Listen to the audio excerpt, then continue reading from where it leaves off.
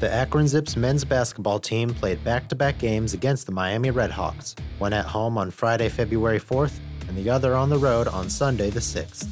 In Game 1, Akron got off to a hot start thanks to great ball movement and strong rim presence by Aziz Bandaogo.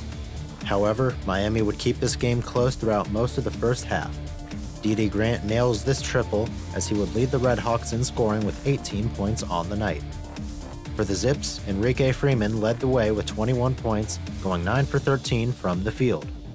Freeman also led both teams in rebounds with 11. Here, Bandaogo continues to assert his dominance at the rim with this monstrous dunk on Miami's Precious Aya. Makai Larry was Miami's second leading scorer, coming off the bench with 12 points. Akron would lead 30-27 at halftime, but Isaiah Coleman-Lands would keep this game close with this triple. Miami made 33% of their shots from behind the arc. Enrique Freeman would continue to dominate on both ends of the floor, while also getting scoring help from Xavier Castaneda and Ali, who both scored in the double figures to help Akron run away with the lead. The Zips would win their first game by a final score of 66-55. Akron would improve to 14-6 on the season, while the Redhawks would continue to fall in the standings and drop to 9-12. 2 days later, both teams would rematch in Oxford.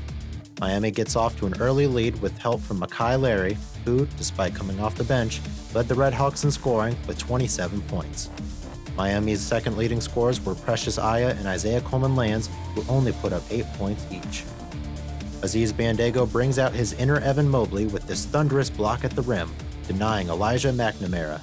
Brian Trimble Jr. nails a couple of triples to swing the momentum towards Akron's way. Trimble was one of 4 Zips players with double-digit points, including Greg Tribble, Xavier Castaneda, and Ali, who led Akron with 21 points. Akron led 28-26 at halftime, but would once again run away with the lead in the second half. As a team, the Zips shot for over 52% from both the field and behind the arc.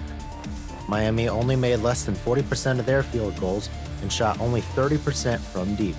Akron also out-rebounded Miami 36-20, helping the Zips maintain control of the game. Akron would complete the sweep over the Redhawks by winning 71-59. The Zips would continue to dominate the standings by holding a 15-6 record, while Miami falls to 9-13 on the season. This is Dan Groen with the ZTV Sports Report, and thank you for watching.